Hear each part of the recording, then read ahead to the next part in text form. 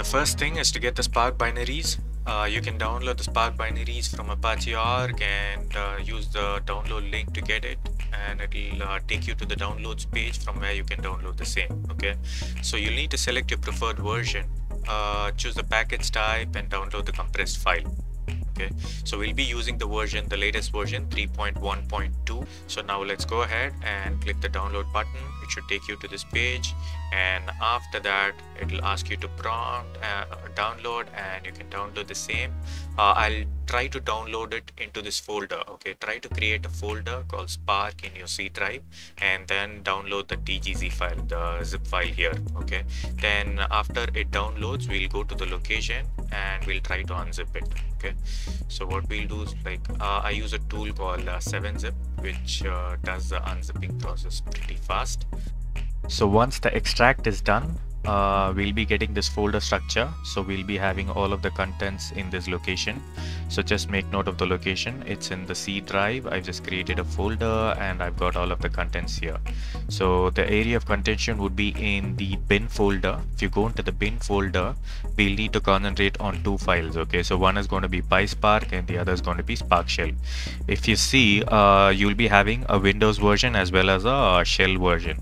Say like if you're working in Mac or Linux, the setup is more or less simple, where you're just going to directly execute the shell version of this command. Okay, so now for our setup, we'll try to go to the command prompt and try to execute the Spark Shell. The Spark Shell deals with the Scala version, and the PySpark version deals with the Python version.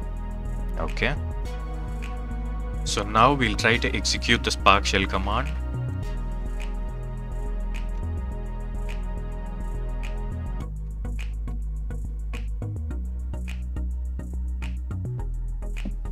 Okay, so I thought it would start, but now what are the issues? Like, we'll need to set the Hadoop home. Okay, so for Windows, we'll need something called as a WinUtils to be set up for this kind of an error to not to occur. Okay, so we'll need to configure something called as WinUtils. So what we'll need to do is we'll need to go to the browser and we'll need to check this URL. Okay, so there's a set of libraries that's going to mimic the Hadoop environment in your Windows machine. Okay, so what we need to do is we need to check this version. Okay, so this version here says Apache Hadoop 3.2. okay, so for this Apache Hadoop 3.2, so we'll need to find the corresponding version. So we'll try to get the 3.2 version or 3.2.1 version. What I did was I downloaded the let me confirm that. I just placed it in a folder called Hadoop here. Okay, so I just named it as Hadoop home. Okay, so I downloaded the structure here. So whatever elements are in this folder will be in this. Okay, so in the bin folder. So if you download this particular folder would be available here. That's about it. So this is what was expected, and you'll need to do one more thing. What you need to do is go to your environment. So if you read the error, it's pretty clear. If you read the error, it's pretty clear. So you need it isn't able to find something called as a Hadoop _ home. So this particular environment variable is not set. So what we need to do is we need to copy this folder. Okay, so this folder, and leaving the bin folder, you'll need to set. Be careful that you leave the bin folder. Okay, I'm reiterating that point for a reason, because whenever you execute something in Spark, the Hadoop home environment variable will be appended with the bin folder. Okay, so the thing that you need to do is I'll try to set it in my system variables. If you do not have access for your system variables, you'll need to set it in your user variables. Okay, so what I'm going to do is name it Hadoop _ home. That's it. That's about it. Okay, hopefully this should work now, since we've set up the environment variable. So don't be puzzled if you are facing an issue immediately after setting the environment variable. You'll need to restart your command prompt. Okay, that's the default behavior. Cool. Now we've got the code, or we've got the environment set up. Awesome. We switch over to PySpark. Okay. We are seeing both the variants here. Okay. So that will help us to do a lot of comparisons, right? We were having some discussions on which is faster, which was performing better. All of those things will have some work to do here. So one catch here, you'll need to have Python set up before this. You'll need to install Python if it's not installed already in your machine. So once it's installed, only this particular feature will be able to run. Okay, so just make sure that you install Python as well, and then you install PySpark. Okay, so that's understood that if you're having to run PySpark, you need Python installed. Okay. So as usual, our execution is done. So if you get this message here, just a warning here, just press enter and it should be gone. Okay, you can start writing your code. So the same set of logs or metrics are printed here. Information about the Spark UI, information about the Spark context, information about Spark session. We'll cover all of these things in detail. Okay, so just go through this for now. So now we'll quickly execute a PySpark application to see if our application is working fine. Cool, and RDDs. We'll try to see what. Yeah, so we created an RDD with this kind of an information. The syntax would slightly differ for Python and Scala, so that's the reason I have different set of examples. So here again, the stage is computed. Okay. So the Spark UI will not have the previous stage since we terminated the Scala runtime. That will be terminated and a new Spark UI session will be available for this. Okay, this is with respect to the jobs that we are executing here. We'll try to quickly print this out. So as you see, this is a transformation. Whenever an action is called, the stages are getting computed. Lazy computation. Cool. So you've got a setup of PySpark as well as Scala Spark in your machine. So after we've set up PySpark to run in your command prompt, we'll just go ahead and see if it's able to run in from any location. Okay, for that we'll just try, because I need to set in another environment variable. So yeah, since the environment variable for Spark home is not set, it will not be able to run from any location. So we'll just add the Spark home location to the environment variables. For that we'll need to go to the Spark installation. So say like we'll go where it exists. We'll go to the C drive. We'll go to the Spark location. So we'll copy this location. Yeah. So this is where the Spark directories exist. All the Spark commands, PySpark and Spark shell exist. So we'll copy this folder. So we'll copy it and we'll go to the environment variables. So in the environment variables, there's a new variable that we'll try to introduce here. Spark_home. And we'll append the path and we'll need to add it to the path variable. So we need to edit it and just add it to the Spark home / variable. Since I've already done it, it's already present. You can create either new and add the same thing, or you can just edit it. Okay, so just put percentage, your variable name, percentage /bin to access the folders where PySpark and Scala Spark exist. Okay, so once it is done, we'll go ahead, and so you always need to create a new command prompt to test it out, because the old command prompt will fail with the same error. If you see here, it will fail. So we'll close that and create a new session, and PySpark should work now. Okay, so the new instance of PySpark is working with the environment variable set. So as discussed, we'll go to the next step of using PySpark using Pycharm, which will enable us to use IntelliSense and the other advantages like using all the methods that are available for each of the libraries within PySpark. Okay, so this is the Spark UI. We can go through that as well a little later. So once this Pycharm is set up, I'll give an introduction about the Spark Web UI as well. Okay, for now we'll just exit. Cool. We'll close the command prompt. We'll try to kick in with a new Pycharm instance. So I've installed Pycharm from this location. So if you go to the Pycharm website in JetBrains, just Google install Pycharm and you'll be given this link. You can click on it and after that you can choose either professional or a community edition. For professional there are some features available, but for our initial tryouts and initial learnings we can go ahead with the community version. So once you click on download, it's going to ask for some details like emails, etc., and then you can click on start download. Once you download and install, it will be available in your start menu. After that you can start it up. Okay, so after you start it up, I'll give you the inputs on how to connect it with PySpark. Okay, so we'll close this for now. So we have opened Pycharm. I'm going to create a new project. So once you create a new project, you will be given this option of pure Python. So we are not going into Django, Flask, or Web to Python, or Angular, or any of the React sort of stuff. We are only going to deal with PySpark with respect to learning Spark. Okay, so we'll just give this a name.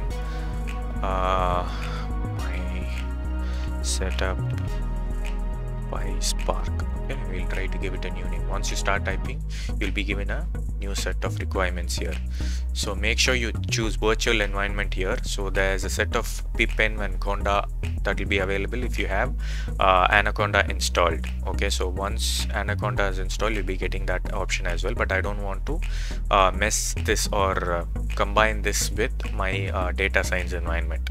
So Conda, I use it for data science learning, so I don't want to use that. So virtual environment, what does it mean is like for each project that you set up, you'll be given a separate Python environment, so it will not interfere. So any libraries that you install for this Python project or PySpark project will only be relevant to this particular project. Okay, so for that reason you'll need to use a virtual environment.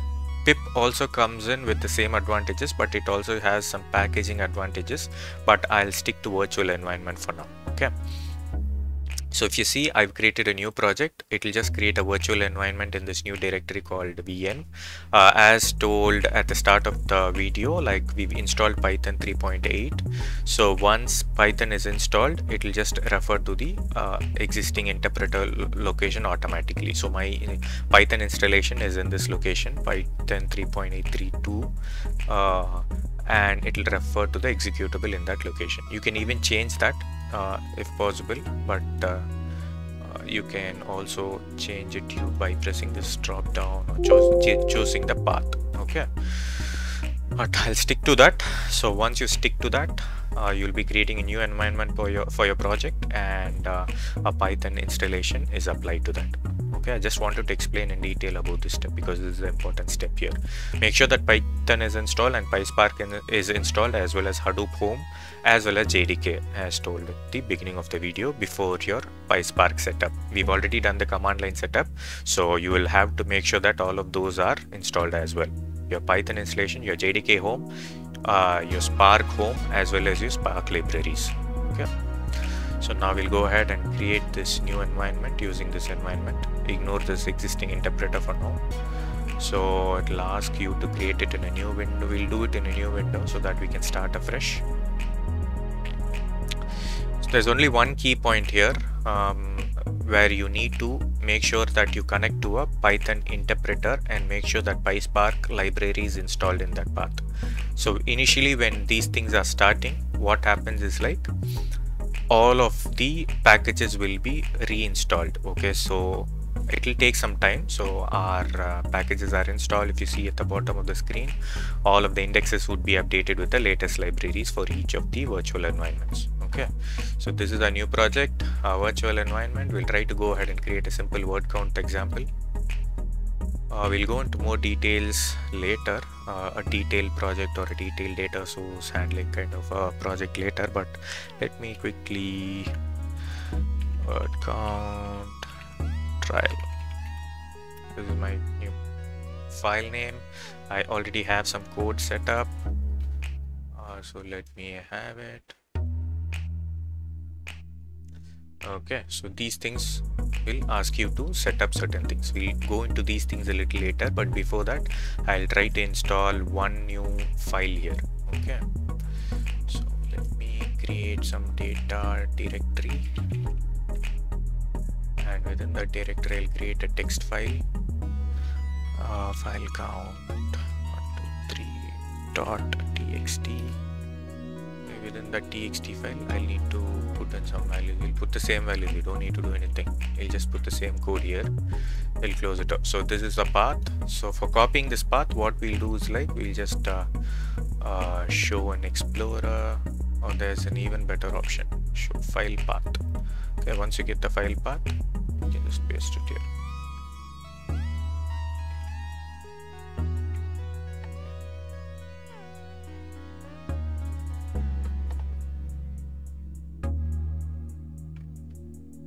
I'll go to that folder. I'll go to data.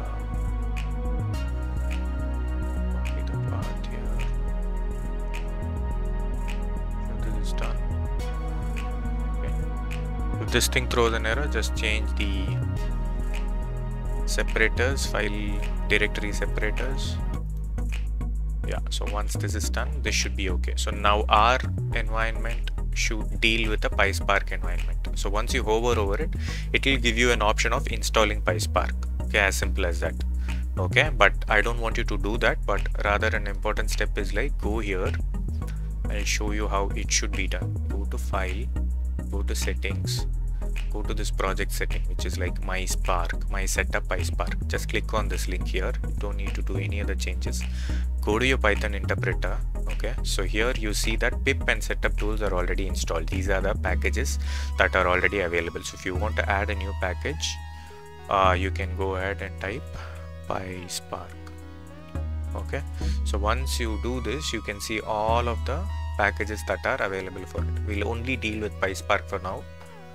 Okay, I will just click on install package. It will take some time, and you can even specify the version. So I think we are using the 3.1.2 version. You can very well use that. So it will take some time. So once it is done, you'll be able to import all of the packages here. Okay. So let's wait for a moment. So after we do that, I'm just going to run the program using the run command, and we'll see how it goes. And I'll also tell you another way in which we can code so that we make use of all of the advantages of Pycharm. Okay, now the package is installed. I've specified the version.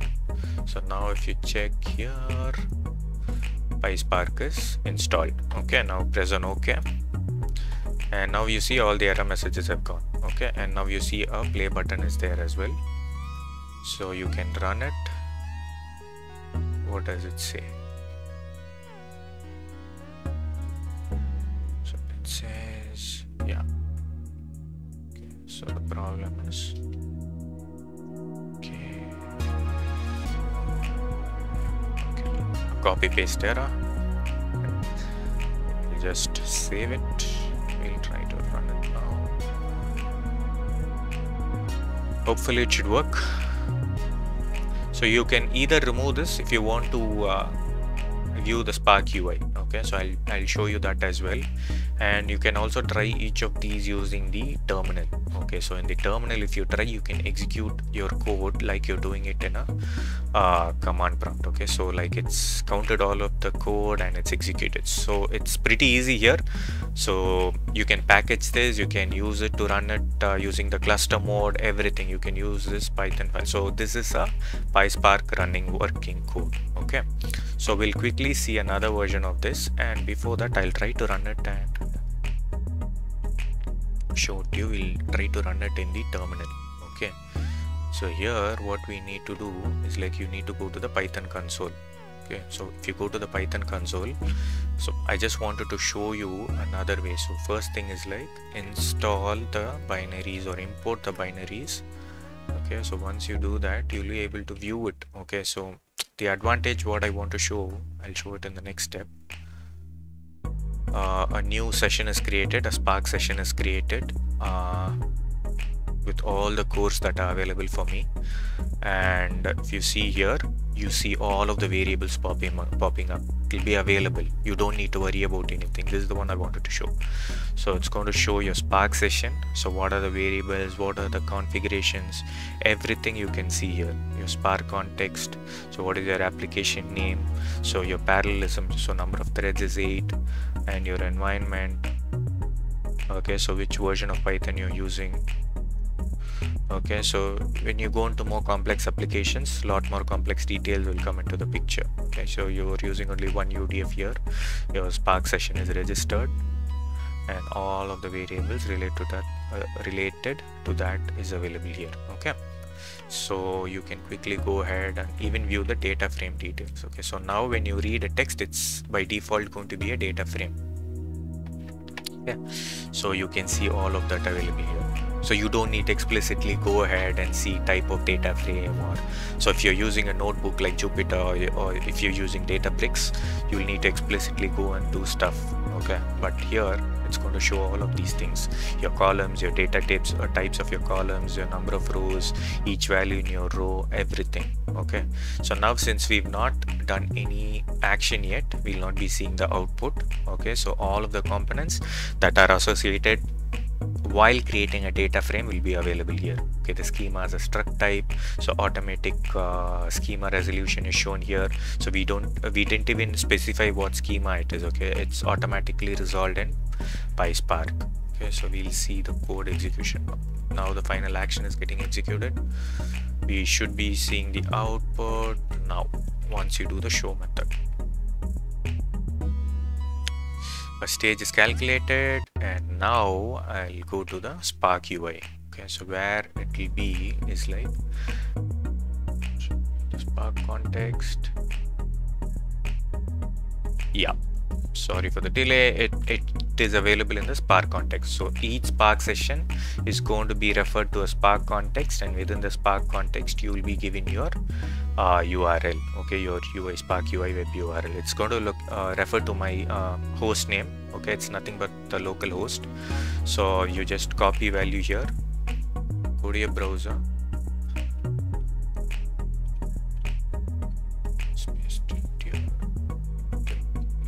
the strings.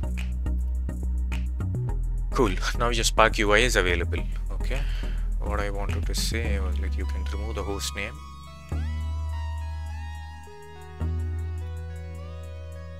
Okay, so now all of the jobs that I've executed as part of this session, this particular session will be available here with all of the stages. Okay, so each stage, so this stage was skipped, so it doesn't have any value. So this is a completed stage. So a completed stage will have its own DAG visualization, its own metrics, the number of tasks that were executed, what was the shuffle that happened. So all of these details I'll try to put it in another video, how shuffling happens, how much of data was shuffled, etc. We'll see the number of executors. I just have one PC running, so it's just a single node cluster. So that's just my PC running with this kind of a storage memory that was used. Only 68 KB out of the 366 MB that was available is used. And you can also see how the code gen or the Spark SQL optimization, the whole stage code gen, all of these things will be explained here. Okay, so how many data was written, how many records were shuffled, and what kind of an aggregation was done, etc. So we've not done any streaming, so that's about it. So this is a small overview of the Spark UI as well. Okay, so this is what I wanted to show you with respect to setting up PySpark with Pycharm and your command line. Okay, so there's another video with respect to the Scala version, but this is specific to the Python version. So what I'll do next is like I'll try to put in an exercise where I'm going to explain all of the functions from data frames to data sets to RTDs, and go into things like concepts like even like using a window function, and try to set up a broadcast variable or do some kind of accumulators. So I'll try to bring in all of the concepts into a single project. Say like I'll try to bring in a data set from Kaggle and try to execute the code using that. Okay, so whatever topic is trending for now, say I'll try to bring in the coronavirus data set. I've seen a lot of data sets pertaining to coronavirus, so we'll try to work on that. We'll see for a particular country, say whether it originated in China, Korea, or in India, or wherever. So we'll try to go there and see the data pertaining to that country. Based on the data set, I'll try to do that project. Okay, so hope you like this video. Thanks for now. Please keep liking my videos and subscribe to my channel. Thank you. Signing off, Ashwin.